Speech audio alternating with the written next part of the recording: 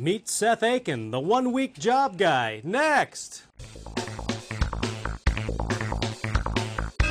Cape Cast.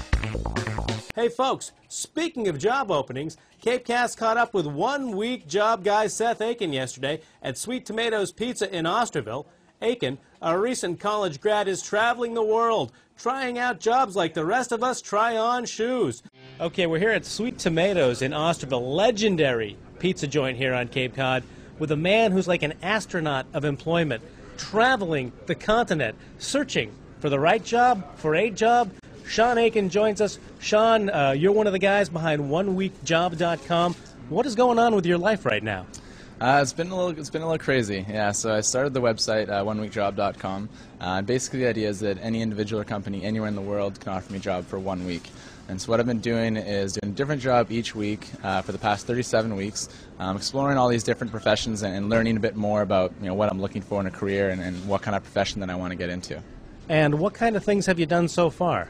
I've done all sorts of things. So I've any count from 1 week I was a veterinarian, I've been a florist, a yoga instructor, a radio DJ, advertising executive, right across the board. It's kind of funny because 1 week I'll be wearing a suit and tie to work, and then the next week I could be knee-high in a swamp. And we're going to put Mr. Aiken to a test. I'm sure he's been a veterinarian, spaying and neutering kangaroos in Australia, spacewalks and surgery, I don't know what else. But now he has to make the dastardly difficult Mediterranean pizza. Let's see if he's up to the challenge. Showing some confidence and some forearm strength there.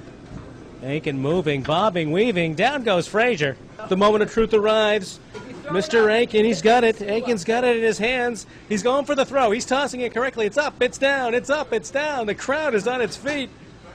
It's never been seen.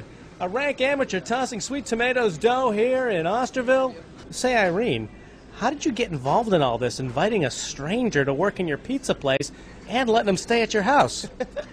Well, I was actually hanging out in bed one Sunday morning, and I was watching CNN, and he was on CNN being interviewed, and I thought, this guy's just too cool. This is way too cool. So I emailed him right away. He emailed me right back. I said, anytime you want to come and hang out with us, we'd love to have you. Does he really know anything about how to make a pizza? Not really, but he fakes it really well. Oh, that's looking good. Sean, how'd you feel out there today?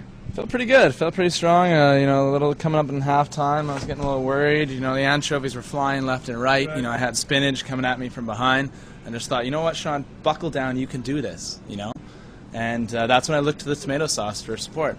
Catch up with Sean's adventures at oneweekjob.com.